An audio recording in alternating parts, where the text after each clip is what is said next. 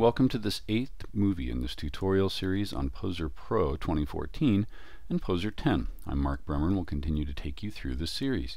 We are beginning to look at animation, and don't worry, we're not going to just animate cubes. We're going to be starting off with something basic, going to cryogenic chambers, and then wind up with organic forms. However, we're going to split this into two movies because even at its basic best, animation is not necessarily a simple subject. There's ways to create good animations, but only if you know how to finesse some of the controls, where to find them, that type of thing.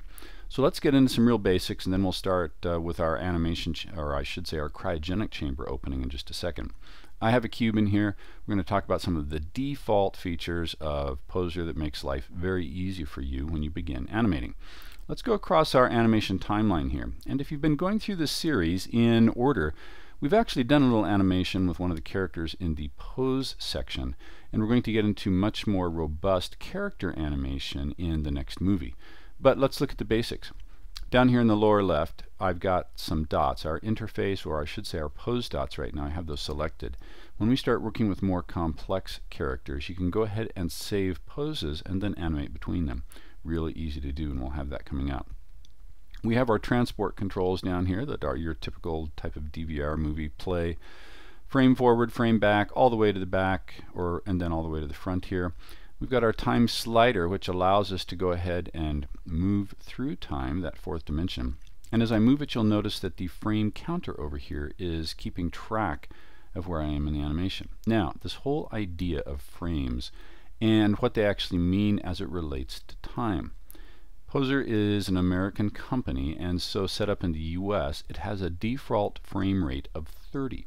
That's because broadcast television has a frame rate of, well, 29.97 frames per second, which means that when you hit the render button inside of POSER for an animation, for every second of motion, you're going to have 30 separate images that jam into that. This is editable, and we can change it to like 24 if you're going to be doing something that's going to get published on the web or something like that, or even 15 if you want to, and we'll take a look at that.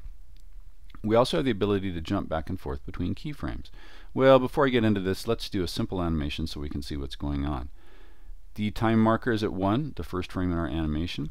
Let's go ahead and just randomly click partway down the line here to frame 9. I'll select the cube. I've closed the library again, so we've got more room to work with, and I'm simply going to translate this one way with the X tool. We'll move back to, let's say, 16 or so, and I'll move it over here, and then finally towards the end I'll just move it back close to center.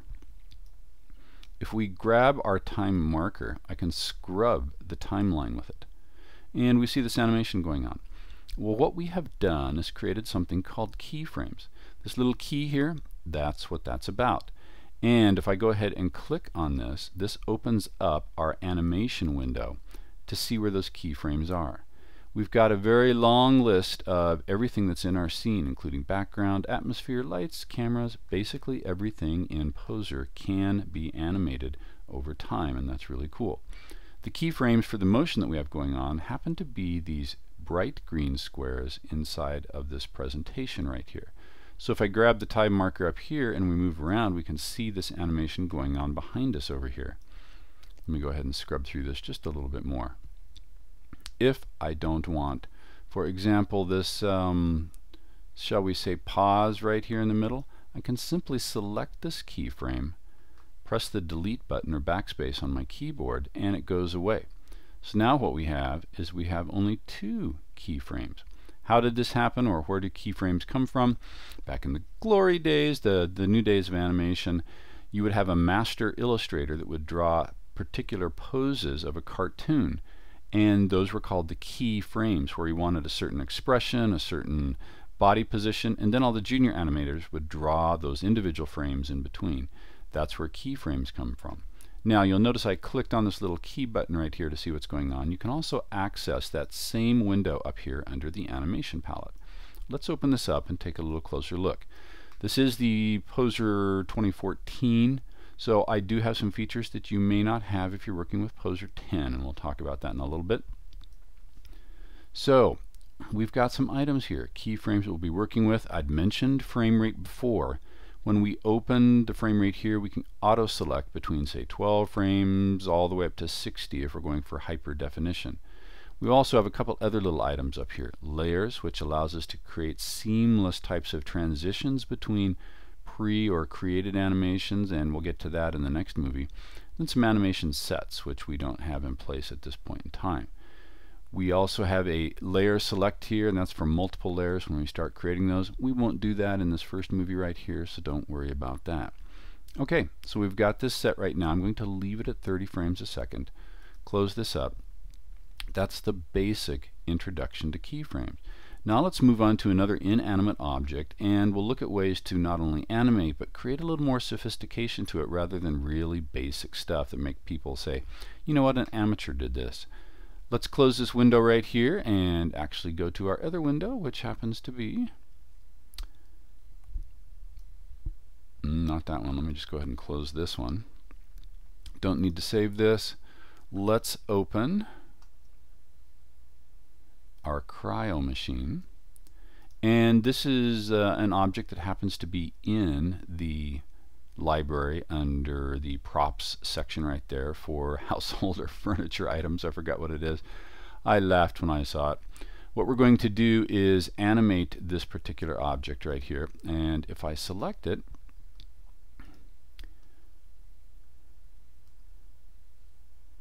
we see we've got unit 1 and we have the glass.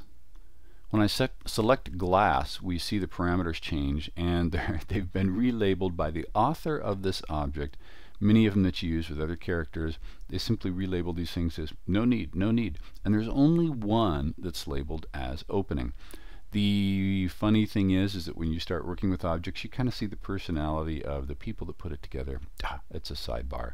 All right, what I want to do is have this glass open up in my scene a little bit. Let me reposition the camera. We're at frame 1, and in this case let's make it more than a 1 second animation. Let's make this about 5 seconds, so that's like a 1001, 2, 3, 4, 5.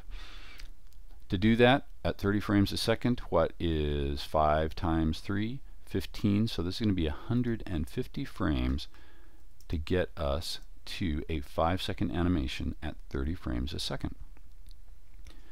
Now, as we start working with animation, the best thing to do is get the coarse animation done and have it out of the way. So what I'll do is I want this to hesitate after it opens a little bit, and then we're going to finesse this. And then when it gets to the top, we're going to go ahead and have it stop, but we're going to have a little bit of wiggle going on with that. So let's get the coarse animation done. I'm going to move down my timeline right here. Remember, 30 frames a second, so in 1/2 second, that would be, well, approximately 15 frames. Let's go to 10 frames. What I want to do right now at this point is have this open a little bit, but stop. So it's opened, maybe not even that far. Let's go with 2 degrees. And this would be like where pressure is releasing inside of it or something, and we could do some post special effects and have a little fog come out. We can have the sound sweetened in there so we kind of hear it opening and air escaping or something. Once we get it to that point, I'm going to move down the timeline just a little bit, and I'm going to click again because I don't want any motion between this point and what goes on next. So I'm simply going to click the keyframe button, and what we'll do is I'll click the plus button right here, and we see a keyframe get added right here. Now let me pull this off to the side so it's out of the way. Then I want this opened all the way.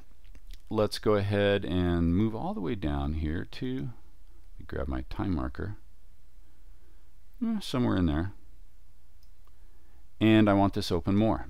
So let me go ahead and open this up all the way, and we'll have it stop there, and then we're going to start finessing this animation a little bit. So look what happens when we go ahead and scrub the timeline. Come to the beginning, it opens, it pauses, then it opens more, and then it stops. Let's bring over our animation palette again and see exactly what's going on. I'll scrub this here to the very end where the motion stops. And what I want to do is to go ahead and move down just a couple frames, 3 right here. And we currently have this open to 80 degrees. let me have this bounce just a little bit and close down to 78 degrees. And then I'm going to move down just a couple frames again, or maybe one. We'll go with one and we'll shorten that little bounce cycle and open this back up to 80. So we're finessing this motion right here and creating some real world type of bounce. Let me move this over to the side, and again, if you grab the corners of these things, they are repositionable. You can kind of see what's going on. Now let's scrub back to the very beginning. Right where this opens, I want a little bounce in there as well. So, and this is where it's nice to have large screens if you can. I'm working in a small space right here. We need to be able to see what's going on. So we can see our keyframes right in the center here, the bright green ones. Let me scrub the timeline a little bit. So this opens. Right about here, I want it to bounce down just a little bit. So I'm going to move the opening down to 1 second. And then it pops up again. Or it moves up to this point and then begins opening.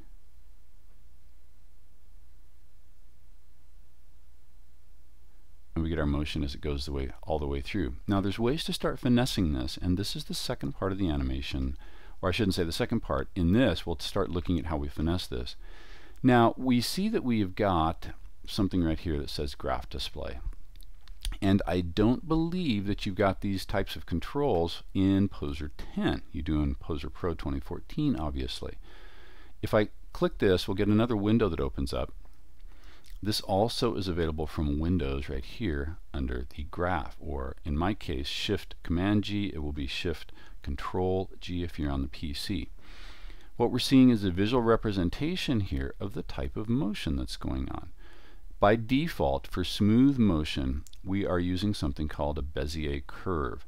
And it's just nice and smooth. We can see right here that we get these gentle curves to the motion, which makes it a little more believable. This too is editable. We can go ahead and adjust how significant this, what's called tweening, between each keyframe is. We can make it sharp. We can make it curvy. We can make it a direct line translation here. We've got constant. Here we have a linear selection, and then we happen to have a spline selection, as POSER calls it right here. We see a representation of these controls up here as well, which lets us know that we can go ahead and change any one of these keyframes if we want to. Why is this important? Well, there's times, particularly with organic forms, that you want this soft motion, things bouncing, that type of thing that go on. Great way to create believable motion, pretty easy, but there's times you want very sharp and abrupt type of things. So you can go ahead and change some of these with the actual graphing editor here, and if you don't have the graphing editor, then you can simply use the selections that we have. If I click the little sharp selection or select these points right here, I can change how those are interpreted. We see this flatten out a little bit, and I wish I could zoom into that to help out a little bit with that, but I can move from keyframe to keyframe with the Keyframe Editor, so I don't have to keep dragging the tweener back and forth to work with it. So let's go ahead and close these up real quick and see exactly what's going on. I sharpened one of those keyframes, and we can see that it changes the presentation of the frames as displayed inside of the animation editor right here. Green is the smooth ones, the spline based ones, or Bezier curve. The red ones are the sharp ones, and if we went with a linear translation, which means from one keyframe to another, it immediately just changes. Then we could go ahead and see what goes on with that. If I click that, it goes to gray. Let me come back and smooth that out again. We'll come back to this other keyframe right here, and again I can hop back and forth between those with the transport controls for keyframes, and we'll smooth that out. Let's close this and see what's going on. I'll go ahead and go all the way back to the beginning. We'll hit play, and we get a little bit of an open right there. We could pause that and hesitate it if we wanted to. Now we get a lot of motion up here at the top, so we can go finesse that using the Keyframe Editor if we want to. I would stop that, just pop this open. We can come down inside of our animation window here and bring some of these closer together.